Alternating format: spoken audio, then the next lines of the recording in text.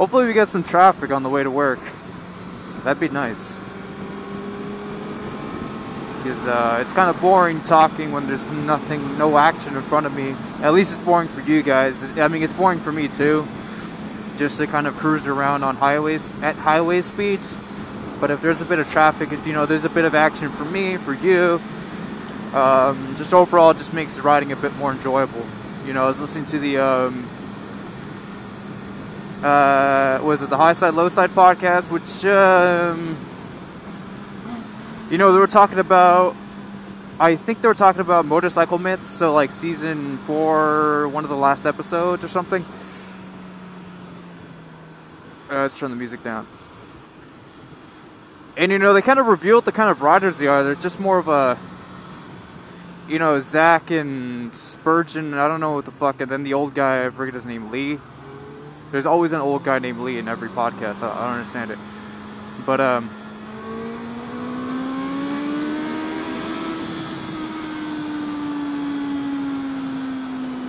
yeah, they just kind of revealed like the kind of riders they were, and just they were debunking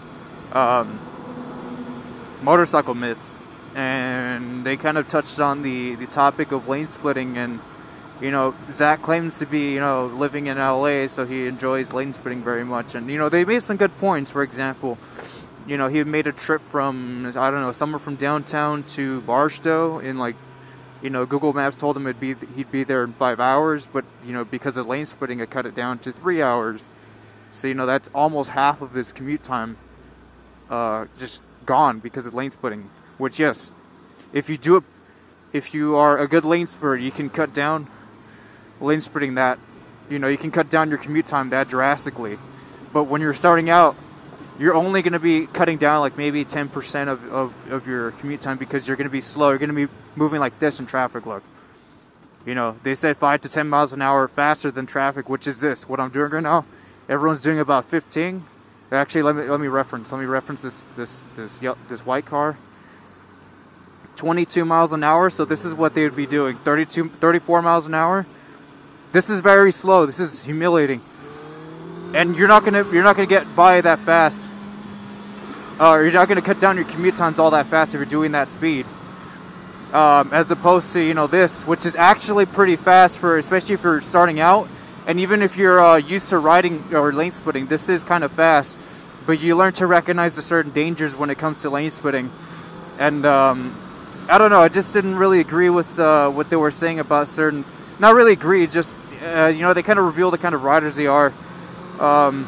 You know, they kind of sit on their high horse and be like, well, you can be riding for, you know, 20 years, be doing 100,000 miles, but you're still going to be shit compared to some guy like us, like, because we ride 20 motorcycles a year or something. And it's like, I don't know, dude. And then they kind of made the argument that, you know, that you should always have ABS, which, I mean, I've never had ABS on any of my bikes. Either that's because I'm very fortunate and I've just been, you know, magooing my way through my motorcycle career, just avoiding all these fatal accidents that would require me to use ABS.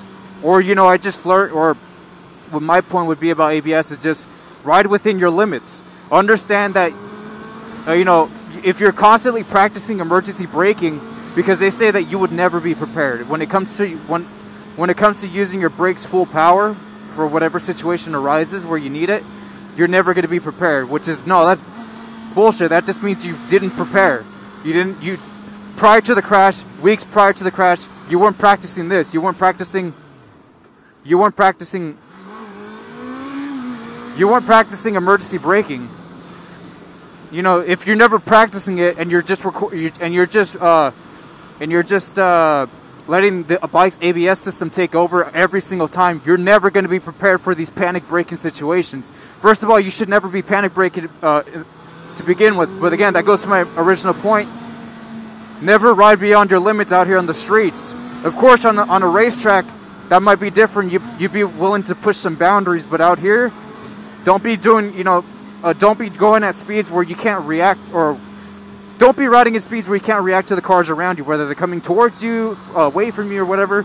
Always be riding at a speed where you can recognize that, yes, I can react to any car that's going to do anything stupid. Like if this black Civic is going to do something stupid, I'm not going to be doing 100 miles an hour next to it because I wouldn't have the reaction time to, you know, protect myself from whatever's gonna happen. But yeah, I mean, that's just, you know, like right there, yes, I'm riding fast, but there was no cars that were gonna put me in danger right there, even though I'm surrounded by cars right now. But again, this comes down to experience. Nope. Oh, shut the fuck up. I'm not sure you can hear it, but that Civic was just full sending it, and I was like, dude, come on. Like, it's a Civic. But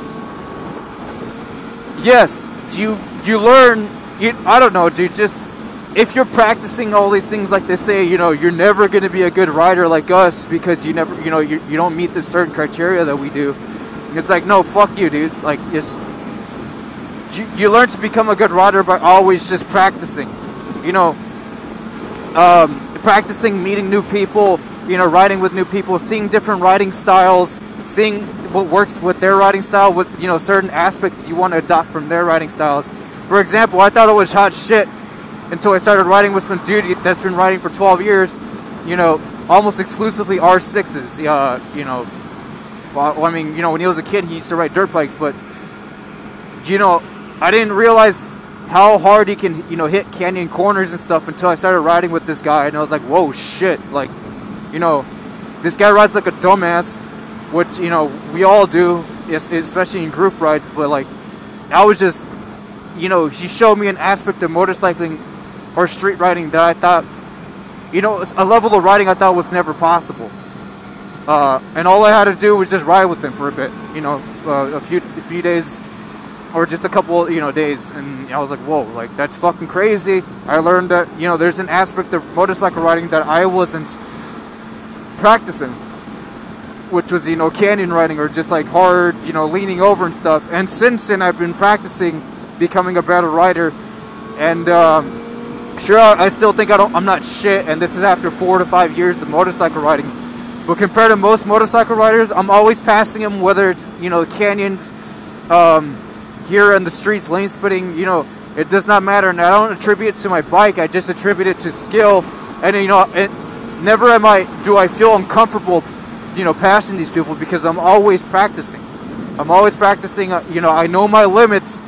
The moment I recognize I'm at my limits, I back the fuck off. And, you know, and I let someone who is above my skill level take over, if, you know, if they're following me or whatever.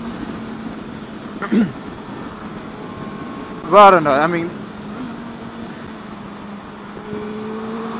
I should have better prepared for this rant, but again, just listening to that podcast, which again, I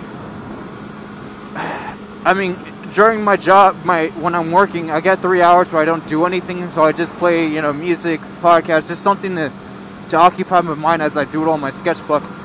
Because again, I get paid for 3 hours to just sit around, do nothing, essentially, just in case they need me. Like, I'm a cover person during those 3 hours. So again, I just listened to the podcast. I was like, yeah, you know, let's see what kind of myths they're gonna debunk, like all these bullshit ones that everyone knows are bullshit, like, you know, loud pipes say lives, which they said was bullshit, and I'm like, yeah, that, yes and no. Like, one point that they brought out, you know, and of course, you know, they're motorcycle journalists, they're not physicists or anything, they never studied physics, I think, but they say, because of this article written that, in France or Canada, I forget what the fuck where, because the exhaust is facing backwards, sound is traveling backwards, which is like, no, dude, like, sound travels spherically. It doesn't matter what speed you're traveling, it's always going to be traveling in all directions at the same speed. Of course, you have this phenomenon called the Doppler effect,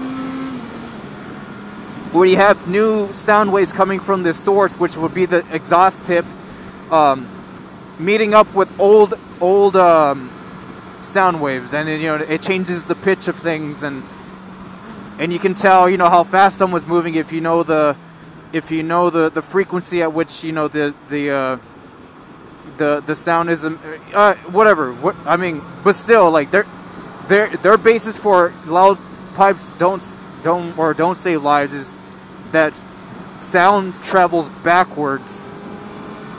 Sound travels backwards on a motorcycle because the exhaust is facing backwards, which no, it does not. That's fucking false. It faces all directions, left, right, forward, back, equally. Again, the reason why it sounds different in the front is because of the Doppler effect. That's simple fucking physics if you open up a physics book about sound waves.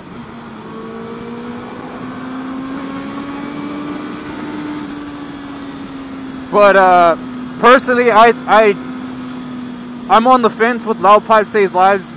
I kind of agree with the point that if you're relying on your exhaust to save your ass when you're lane splitting, especially, then yeah, you've already lost. You've already like kind of forfeited your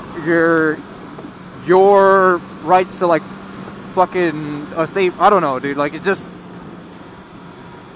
you don't rely on your exhaust sound to save lives. It's only, it's only an additional thing to help you out, to be more visible. Visible with the ears, audible. But visibility here is key. That's why you get a lot of dorks out here that wear high-vis jackets and high-vis gear and stuff, because it makes them more visible. It doesn't mean that it's going to protect them from a crash 100% of the time, but it might help. The key word here is it might. You're not relying on your gear, again, to make you visible or anything. Like they said in the podcast, you ride out here like you're invisible all the time. If you're wearing gear that makes you more visible, that's cool. That helps. But you shouldn't assume that everyone can see you now just because you have a loud pipe or that you're wearing a more bright gear, loud gear. But again, I mean, that's one of those, I guess, misconceptions about sound, that all of a sudden, because the exhaust is facing backwards, sound only travels in that direction, which no, it does not. And unless you're traveling at supersonic speeds, which no motorcycle is capable of, you're never going to outrun the sound of your exhaust. Sound moves at the speed of, on average, like 220 miles an hour or something. There's no fucking motorcycle or motorcyclist in the right mind out here in the streets that's going to be doing those speeds or something. I forget exactly the speed of sound, but it changes due to air density and the temperature.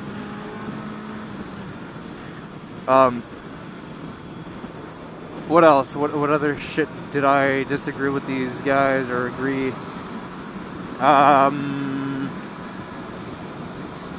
Yeah, I mean, those are just the two things I was kind of not really upset about, but I was like, come on, you guys. Like, you guys are journalists. At least do a bit more research as opposed to just, relying on these articles which aren't even, like, legit or, I don't know, dude. It's just one of those rants I need to get out there that... Oh, shit. And we're doing 55. Saw a police car. Not that he's going to catch up, but still, I don't want to... I'm already in hot water with my job for my speeding ticket, my riding history. They asked me straight up, like, dude, were you street racing when you got this ticket? I'm like, no, dude, I don't do that shit. But... I mean, I don't really street race out here. I'm again, solo rider. I don't fuck with cars out here. Every now and then I might just fuck with the car because I know, they don't know that bikes are faster in general. But it's just changing because of the way emissions are going. Manufacturers are prioritizing torque over horsepower now. Just, again, for the sake of emissions because of how tight things are getting. So... cars now are kind of becoming faster than motorcycles as opposed to the other way around in the early 2000s up, Nope, we passed the motorcyclist. Didn't even see him. But again, he was wearing a loud helmet, so like why I couldn't see him, I don't know. Whoa. Almost got sucked into the tires. Oh yeah, and they say, why don't you just have your horn on all the time? No, that's fucking stupid. Again, because the horn is actually pretty fucking loud. It's louder than your exhaust sometimes. Imagine just having that on all the time. I'm not going to do it. Just sit, I don't want to annoy these people here or look like a jackass. But, hearing your engine and just knowing what's going on with the transmission and stuff, just being able to hear those audio cues is very important when it comes to riding. You can even hear your tires if you wear, high fidelity earplugs. Just knowing the condition of your bike all the time is very helpful, and just having the horn on all the fucking time, you're drowning out a lot of these essential sounds that you want to hear. So no, that's a stupid fucking idea. It's not because, you know, you look like a dumbass with your horn on all the time. It's because you're inhibiting your capacity to hear the, you know, certain elements of the road, or even just cars around you. Again, if you wear high fidelity earplugs or just hearing protection in general, you can hear cars creeping up on you. Even if they don't have exhaust or anything, quiet cars, you hear their tires slapping onto the pavement. And that's a huge, like, again, those are like eyes behind your head, pretty much. Being able to hear those road noises.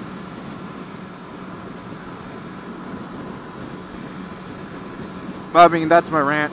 I think that's it for today, because again, I'm getting closer to my job and I don't want to reveal exactly where I work, even though I'm sure in videos to come in the future, you're gonna start to see, like, oh yeah, like this guy works for this school. It's just a matter of figuring out which department, you know, and who I am exactly, which is not hard at all to figure out.